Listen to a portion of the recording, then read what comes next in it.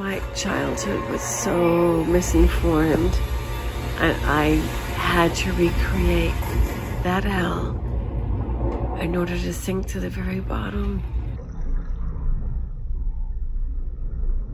Be able to go, wow, I know there's light.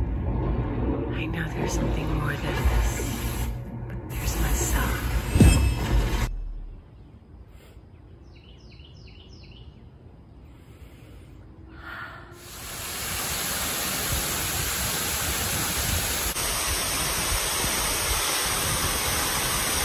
Clearer and the more healed I become, the more I look at this as right of my life. And it really is the experience that you have as a spiritually evolving individual, a spirit having a earth experience, learning about the physicality of the divinity here.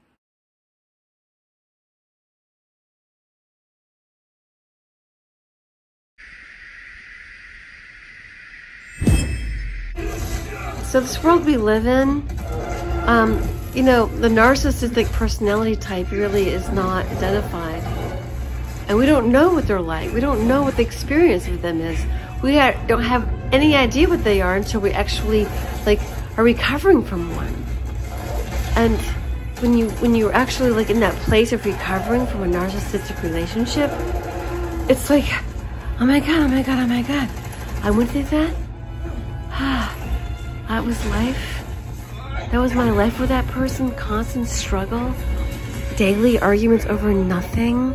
And so it's wonderful for me to be comfortable in my own skin, to love who I am, and to recognize behavior that I see as intolerable.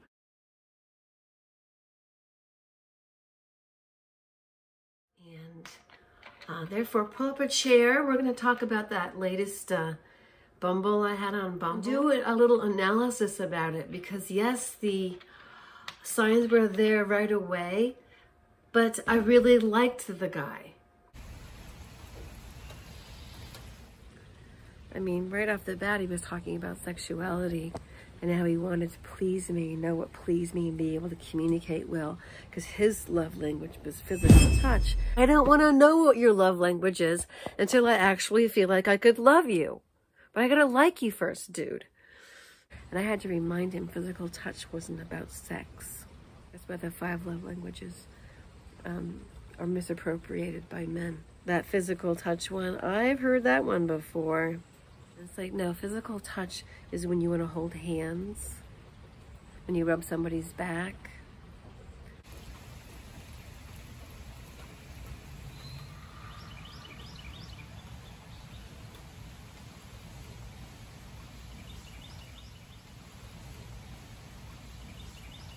All of my partners who I have lovingly touched on their body,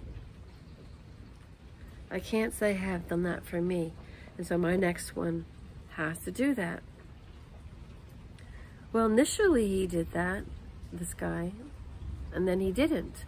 Because when I told him I didn't want him to be sexual with me, he stopped touching me completely.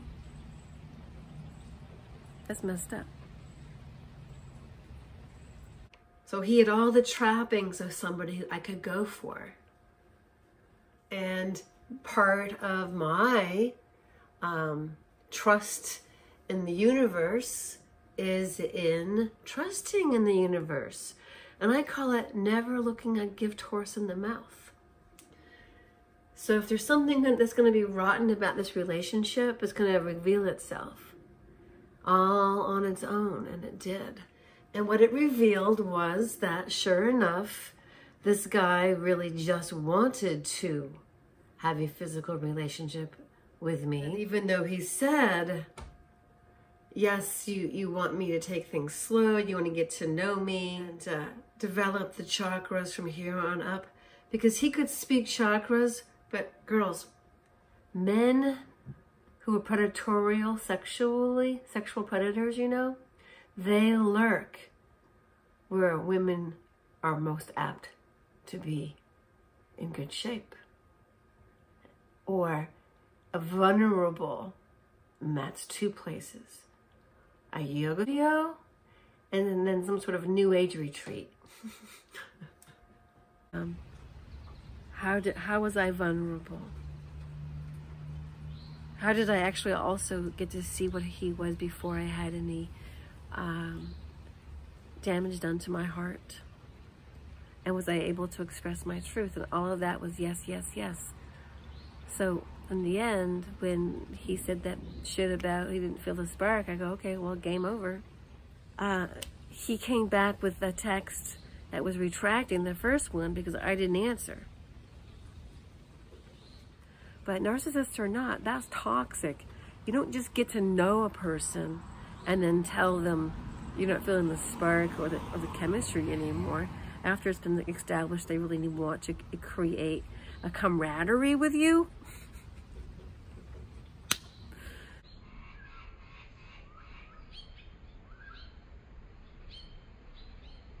You're nothing gained, you don't learn anything. And I learned a lot. I learned a thing or two. And I learned that a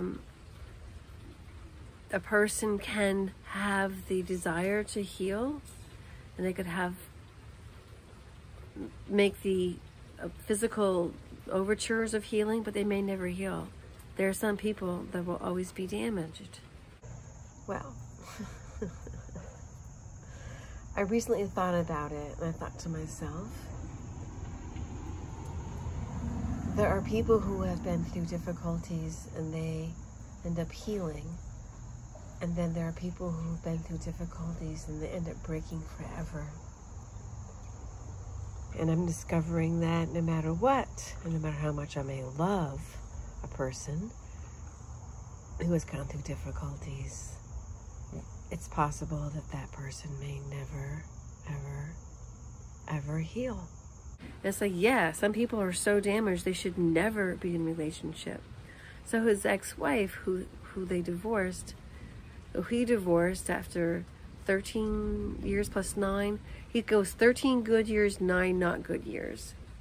And I'm thinking, well, what happened? You know, she's the one that's dying of cancer. Was he part of that? I don't know. But I'm off the hook. I'm not going to be finding out more about the snarl that he had behind his charm. The expectations he was going to have of me.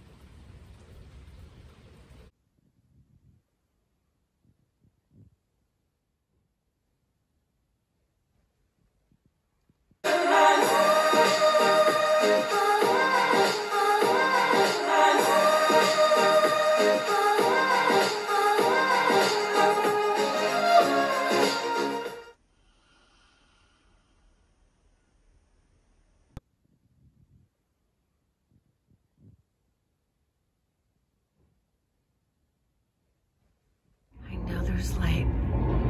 I know there's something more than this, but there's myself. So, develop your own character and look for the character in others, not just the external appearances, and value that.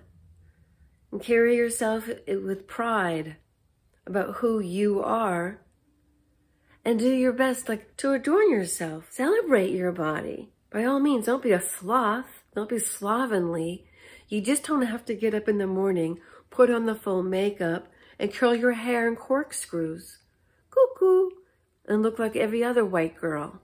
There, I said it.